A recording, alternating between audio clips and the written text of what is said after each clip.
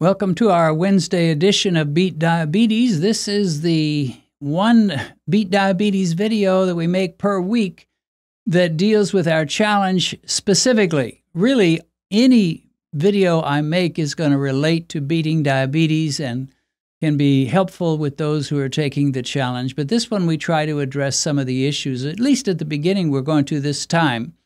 I wanted to say that, guess what? We're over halfway there. So if you've been faithful, and let me say that's a big if you've been faithful to stay with the guidelines, 2 meals per day, bulletproof coffee otherwise, or maybe some bone broth, or if you have to, 1 to 2 boiled eggs, but just not much of a meal that third meal.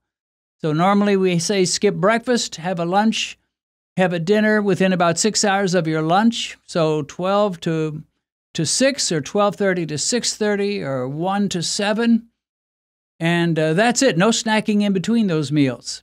And make sure those meals are low carb. And we've got suggested meals that are sent out by email. So the 2 meals a day, the time-restricted eating. Every Monday's a carnivore Monday where you eat basically meat and eggs and maybe some cheese if you need to, but mostly meat. So you're doing a carb fast on Mondays. You're not fasting truly. You're still eating, you're still getting calories, but you're doing a carb fast by going carnivore. Some people do that 7 days a week. And I've never done that much, but I do have carnivore meals from time to time, and sometimes a couple of carnivore meals in a day. So we're over halfway there. Hopefully you've seen some progress already. And I just believe there's a lot more to come for you. Wanted to mention that on Thanksgiving and Christmas, because they're such big holidays, we're going to lighten the load a little bit, lighten that load, and allow you to have a meal for breakfast as well. So those can be 3 meal days in celebration of those 2 holidays. Thanksgiving, giving thanks to God for all His goodness to you.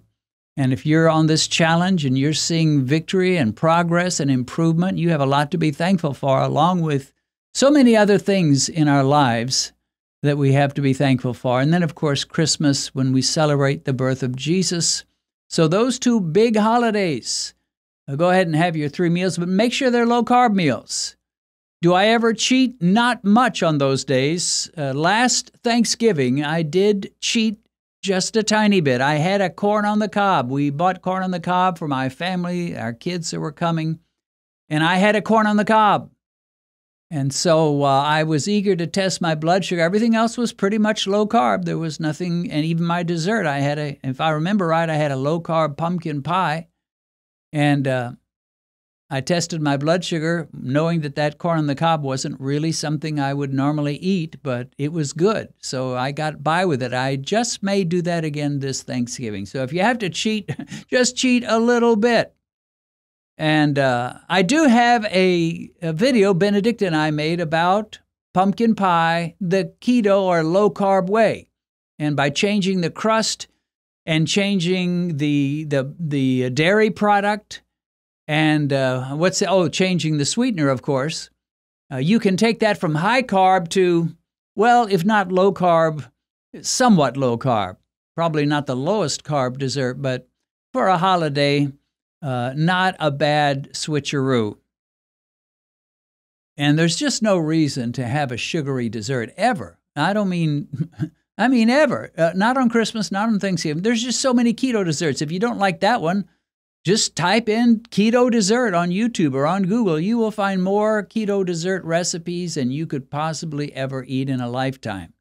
And all you have to do is find a few of them that you really enjoy and then just start making them over and over again. I've been making that keto pumpkin pie for a long time, years and years and years. I can't even remember when I first started. I would suppose it was in the maybe around 2004, 5, something like that.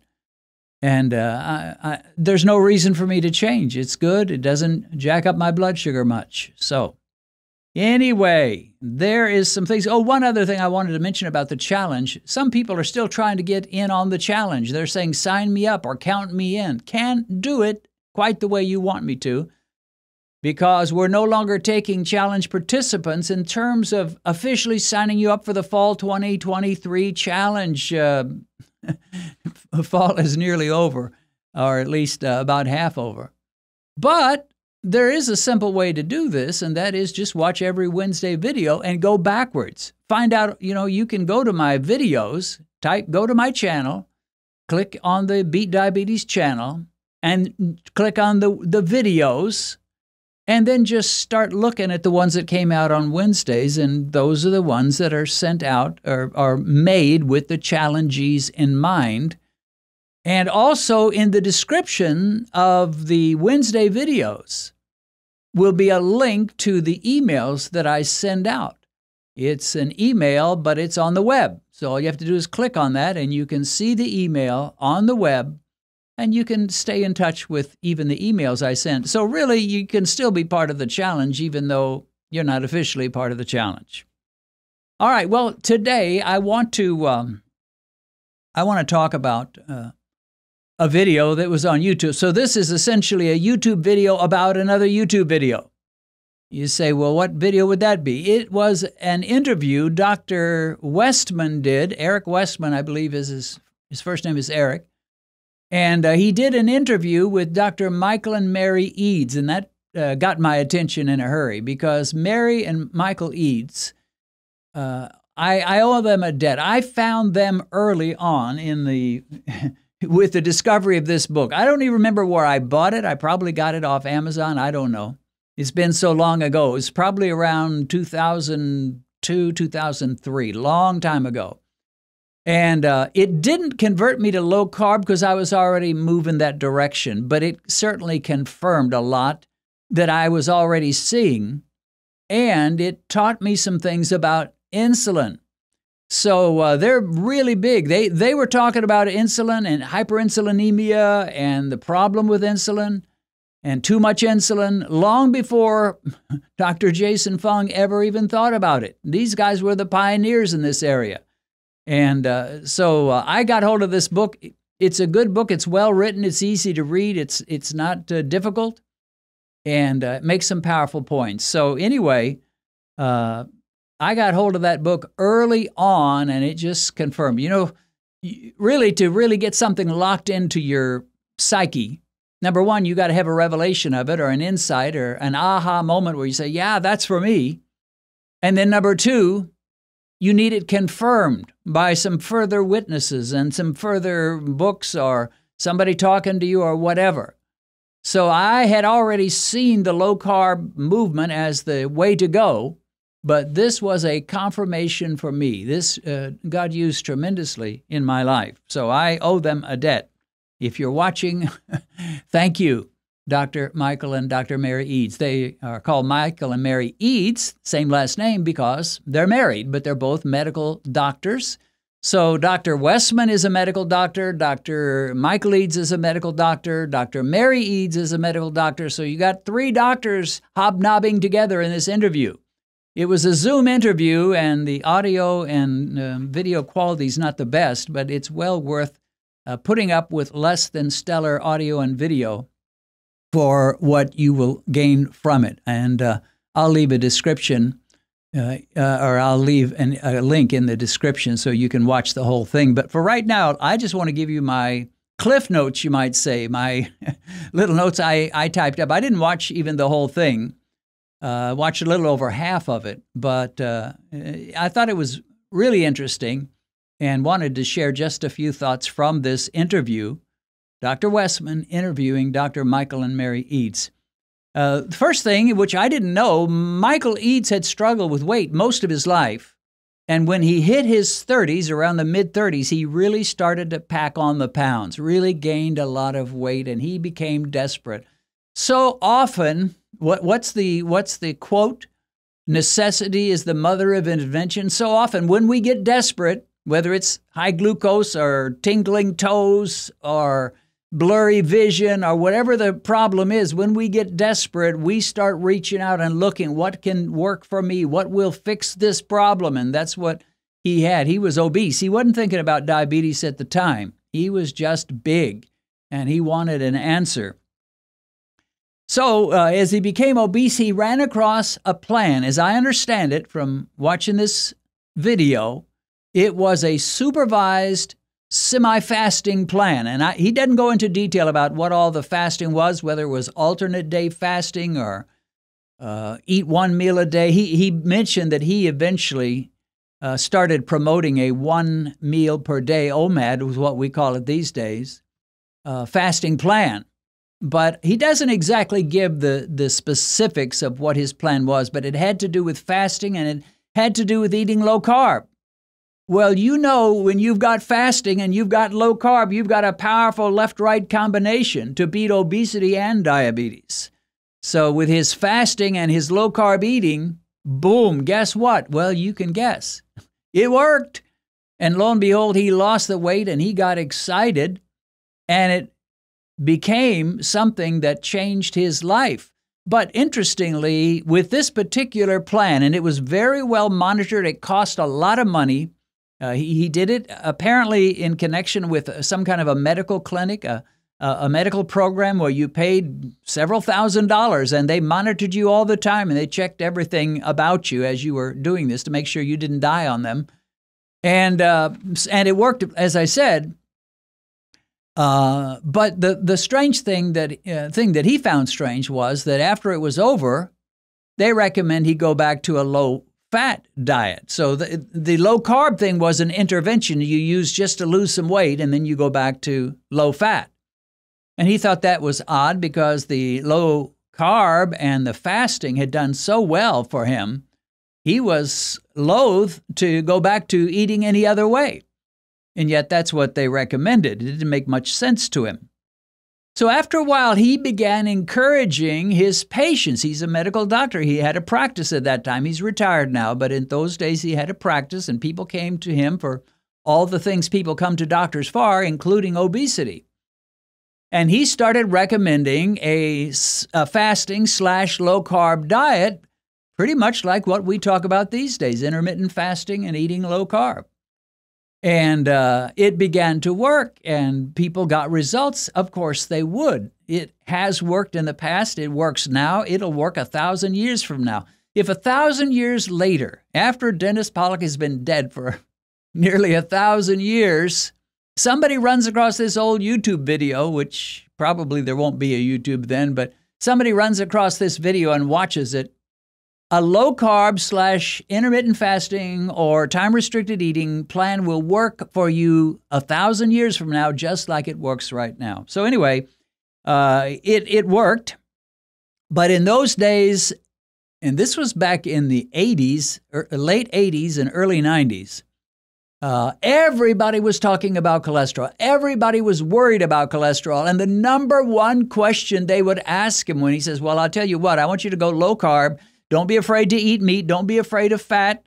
Don't be afraid of protein, but keep those carbs really low. And they would all say virtually the same thing. But doctor, what about my cholesterol? Is this not going to drive my cholesterol up into the stratosphere?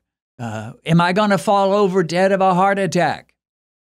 And he didn't know all the details about cholesterol and the issues of heart disease, and he was still nervous about it because everybody and their cousin was saying saturated fat brings about heart attacks, meat causes heart attacks, causes cancer. It's the worst thing in the world. If you're going to eat meat, don't eat much at all. And whatever you do eat, make sure it is so thin and dry and doesn't have an ounce of fat. And then maybe it'll be okay. But don't eat much and no fat at all. If you've got a fatty steak, take your knife and cut off all the fat. So that's what everybody was saying. Now, that's not what he had done, and that's not really what he was encouraging, but he was nervous because there were so many people saying saturated fat causes heart disease. So he recommended it, but he still had a twinge in his conscience of, am I killing these people? You know, what's going on? And then he talks about how that with 4 specific cases that all happened within a short time, apparently a couple of months, this issue was resolved for him once and for all. And let me just share 2 or 3 of them. One lady came in. She came in for weight. In fact, all these people did. They weren't thinking about insulin resistance, metabolic syndrome, diabetes. They were just overweight. But when he took her lipids, he found out that she had triglycerides, get this, and I didn't know this was even possible, 2,500. Triglycerides at a 2,500 level. And it was so ridiculously high, and he'd never heard of anything anywhere close to that. He immediately ordered another test just to make sure it wasn't some kind of a fluke. And sure enough, it came back the same high rate. Ridiculously high triglycerides. But she was young. She was relatively young. Not 18 or 20, but she wasn't even at menopause yet. So I suppose late 30s, maybe early 40s. He felt like she was not really a candidate for a heart attack. So I'll go ahead and I'll recommend eat lots of meat, eat low-carb vegetables, green leafy vegetables, garden salads, and some cheese, and keep your carbs down to almost nothing. She did it. She trusted her doctor, and she came back. Let's see how long it was. It was 3 weeks. Came back, and he did the full lab work, full blood work again, just to see where had they gone. Probably sort of worrying that 2,500 level might now be up to 3,500, but instead, get this, triglycerides of 2,500 within 3 weeks came back in the 100s. They had dropped like the proverbial stone, and everything else looked good as well. And she had lost weight and she was feeling great. And he's like, wow, this stuff really works. What I recommended actually worked for this lady. From 2,500 triglycerides down to the 100s. Amazing. Another lady came in with sky-high cholesterol, 700, in the 700s. Well, he thought, okay, let's see what happens here. Gave her the same diet, meat, green leafy vegetables, salads, cheese. Stay away from any other carbs. And she came back in a few weeks, and now her cholesterol had normalized and everything looked great. Her lipid panel, from being outrageously high in the cholesterol department, was now normal. And he's starting to get some confidence. Another person came in, similar results. Finally, he had a man come in who he had known was a friend of his. He was 58 years old, middle-aged, and he had high cholesterol, lipid values through the roof. And again, he was still a little bit nervous, thinking, I don't want to send this man to his death. So he was like, well, I'm going to put you on this special diet. Actually, he put him on the diet, the steak and meat and salads diet and cheese, before he realized what the lipids were, because they hadn't come in yet. When they came in, he got nervous. He's like, I've got to call him and tell him, call it off. Don't do it. Your cholesterol is too high. But by that time, the man had gone, had left for a cruise. He's like, well, if he's on a cruise, he's probably eating normally anyway, so at least I'm not sending him to his death. When he gets back, we'll see what's going on, and I can monitor him more closely. So the man came back in about 11 days, and lo and behold, his cholesterol had normalized, and he told the doctor, I've been following your diet even on the cruise. I just ate meat and seafood and salads and stayed away from all the carbs. I followed your diet to the letter. And when he checked his lipids, fearing that the man was probably ready for death, everything had normalized. So within a matter of a couple of months, bang, bang, bang, bang, 4 people who were outrageously high in their cholesterol, in their triglycerides, and their lipid panels looked horrible, like they were about ready to fall over dead any moment. And by putting them on a low-carb, leafy green vegetable and steak and cheese diet, they all normalized. And after that, he said, I became fearless.